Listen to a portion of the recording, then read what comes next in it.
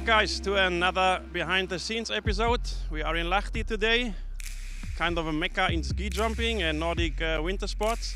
And today we have the pleasure and the honor to follow the FIS race director, Dr. Hofer. He will explain us all the details that come along on a ski jumping competition day. Have fun following the race director.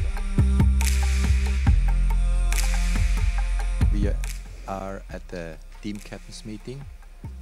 This is the first gathering for all the coaches and participating nations to get the latest information about the upcoming weekend.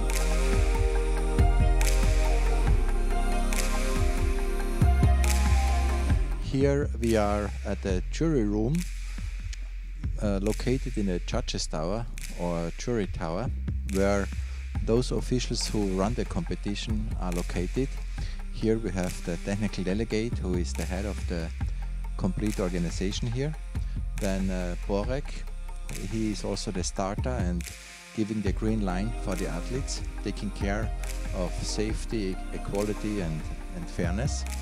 This is a device where we see the conditions, the circumstances around the landing area. You see these arrows show the wind speed and the wind direction.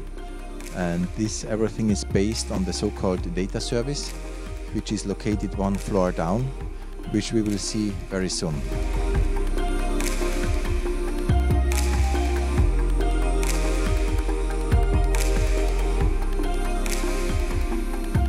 This is the so-called video distance measuring, where we cover the landing slope, the landing area, with 4 cameras.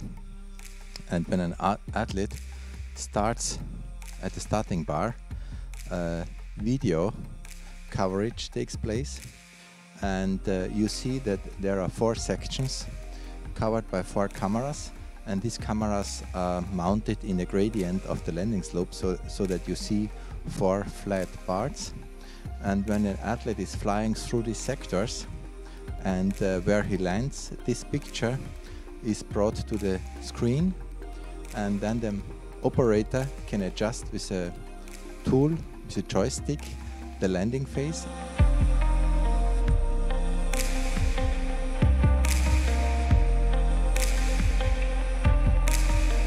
We are in one of the judges' booths, 5 judges here. All of them make their scores independently, and then the highest and the lowest score is deleted, and the middle part, the 3 judges are counted together. This is one part of the score an athlete can achieve.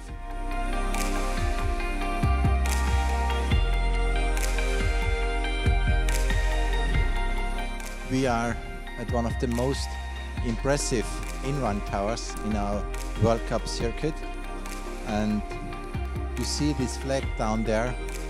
This is where all the athletes, coaches, officials look at it all day long in order to wait for the right conditions to jump on this very exposed jumping hill.